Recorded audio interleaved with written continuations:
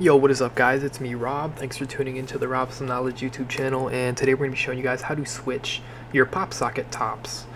Now, on this video, we're going to be covering the newer style of PopSockets, the Swappable PopSocket.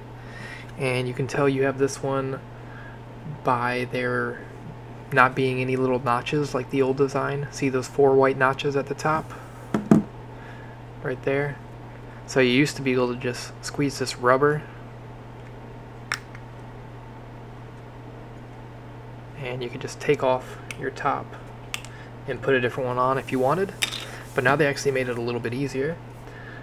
So the base stays on, but this part just screws off basically. So you have to collapse your PopSocket and then you're going to press down and turn it 90 degrees, okay? And you can't do it while it's expanded, that doesn't work. And so how you can tell you're doing it 90 degrees, it's basically a quarter of a turn of a circle. So if you start your fingers right here and you're going clockwise, this finger should end up here, this finger should end up here. Just like that, and that's 90 degrees, and then it just pops off. And then as you can see in there, these newer PopSockets have this lock-in design where you can easily take them off. And then you could put a different top on if you wanted to, you know, change the design you had.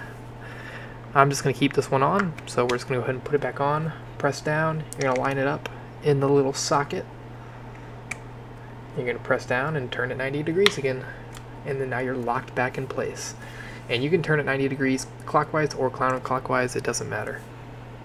So that's how you swap your swappable PopSocket tops, guys. Thanks for watching. If this video helped you out, please smack that thumbs up button. It helps me out so much, guys. Hit the red subscribe button so you don't miss another new video, and I will see you guys in the next one. Peace.